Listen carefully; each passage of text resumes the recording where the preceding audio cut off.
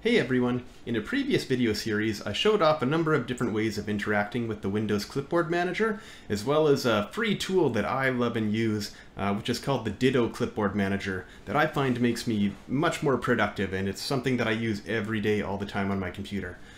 So from that video, a lot of people liked the video, and there was a lot of questions and comments, so I thought I would make this second video to address some of the questions that people had and show off some more features in Ditto that they were asking about or didn't know existed.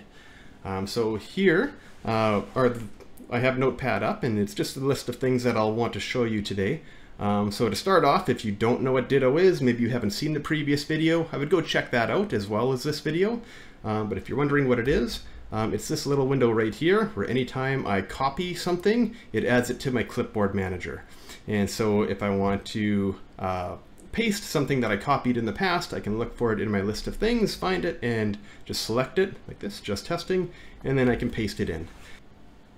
That's what Ditto is in a nutshell. Okay, so here, one question people had is, can I select multiple or paste multiple things? And yes, you can. So you can use the Control key, and you can just select multiple things, and then you can just do Control C to copy them, and come down and paste them, and you can see it pasted all three of the clips that I had selected. You can also use the Shift key instead of Control. So here I'll select this one, and then hold the Shift down and select that one. You can see you can select multiple. And then the same sort of thing, just Control C to copy them, and then you can come in and paste them wherever you like. You can also delete clips. So maybe you copied a password or some sensitive information that you don't actually want in your clipboard manager. You can just right click on it and say delete. And now it's gone. And same sort of thing, you can select multiple and delete multiple items. You can even use Control A to select everything in the clipboard manager. And then you could delete everything. One big question that a lot of people had was, every time I copy a new piece of text or anything, it always puts it at the top of the list. And I don't want that to happen. There's some text or something that I want to keep always at the top of the list so that it's easily accessible. Is there a way to do that? And in Ditto, yes, there is. So here, let's maybe just take this one. We can right click on it and go down to Clip Order. And then if I wanted to, I could just say move to top or move up, and it would move it up in this list. But next time I copied something, it would get bumped down again. What I can instead do is say make top sticky clip. And when it's sticky, you can see it gets a little note beside it. And now it's frozen to the top of the list. So if I select something else and copy it, you can see now when I open up my list again, it puts the thing that I just copied into the second position. So if I went ahead and pasted, it would still paste what I just copied. So even though it's not in the number 1 position, it'll still copy and paste will still work just like you would expect. But then if I want to come and grab this, I can just double click on it, and now I can paste it in. And so that's a way to keep things stuck to the top of the list. You can also stick more than one thing. So maybe I want these two things. Let's right click on them, say clip order, and make top sticky. So now all three of these things are stuck in the clipboard list at the top. And anytime you make a sticky one, it'll add it to the top, but if you maybe want to add it to the bottom of the list, you can do that as well.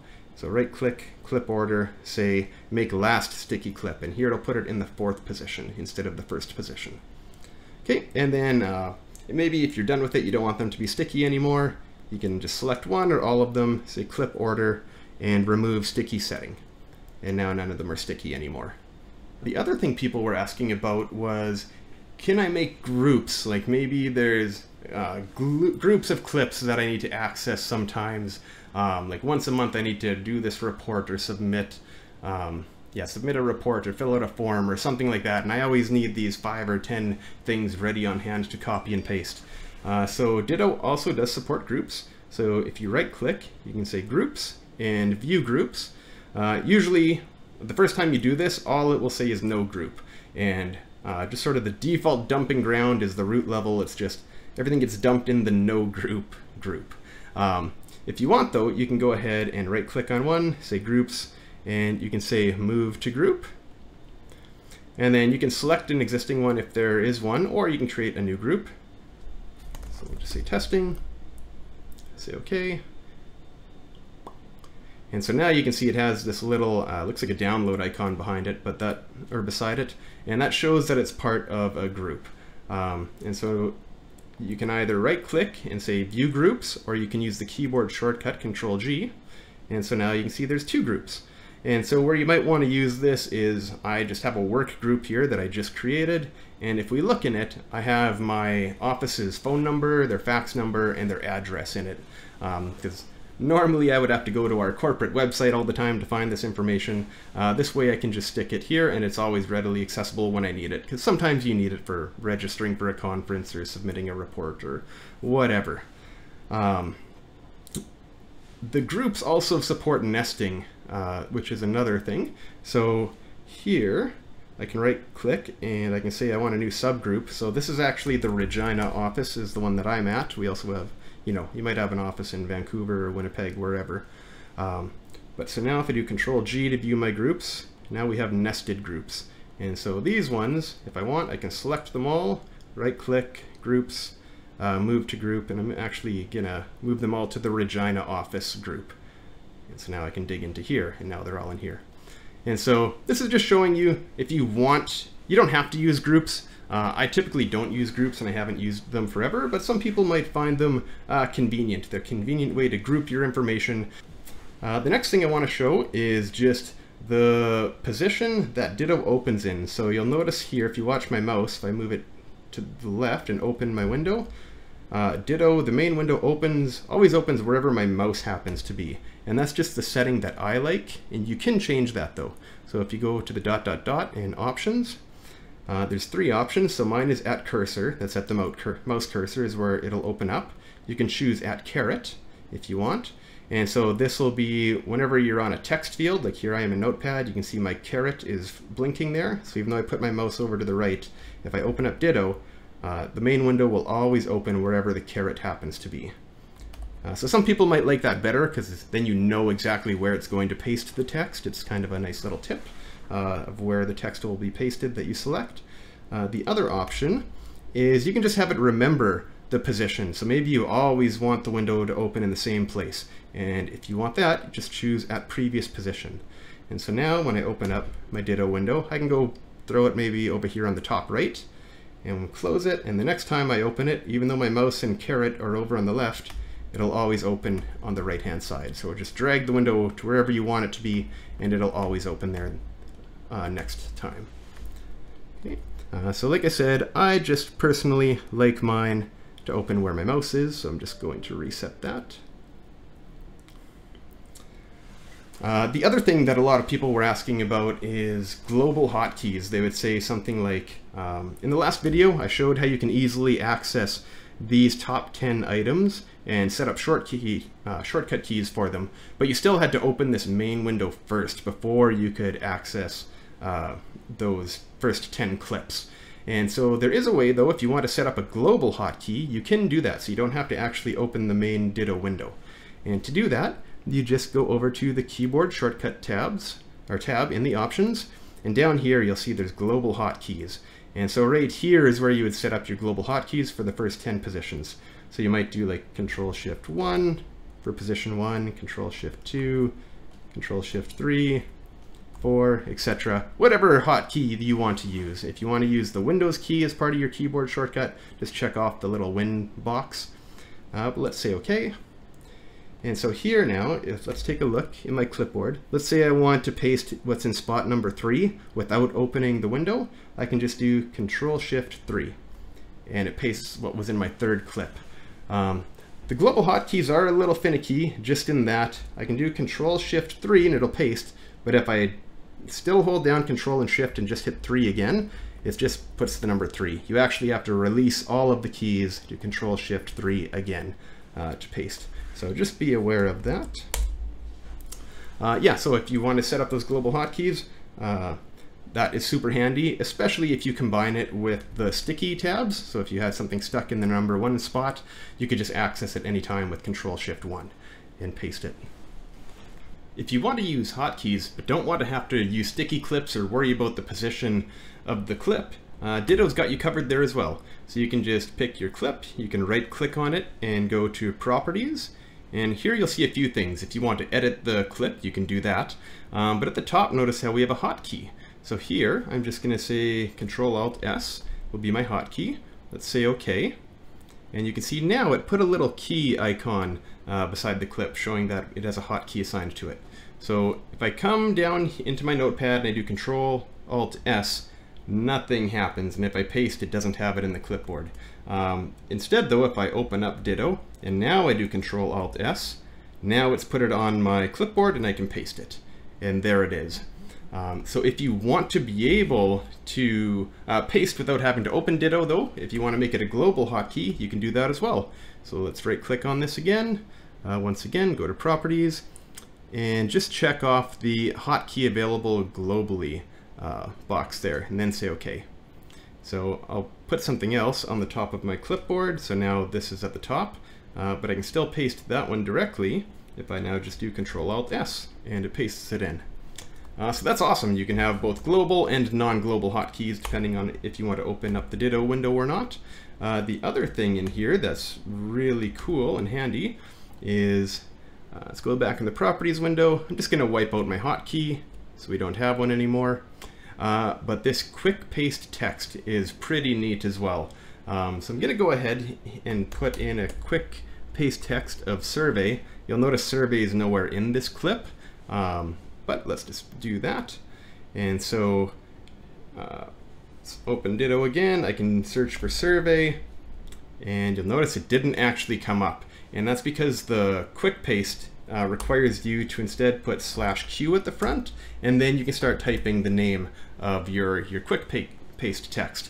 And so you don't even have to type the full thing. Here I only did SQR, I didn't type survey, but it has it right there. It's the only one listed. I can say hit enter to choose it and paste it in. So that's really cool. If you don't want to have to remember to type /q before your quick paste text all the time, you can come into the Ditto options, the ... and go to the search options, and just make sure search quick paste is checked off.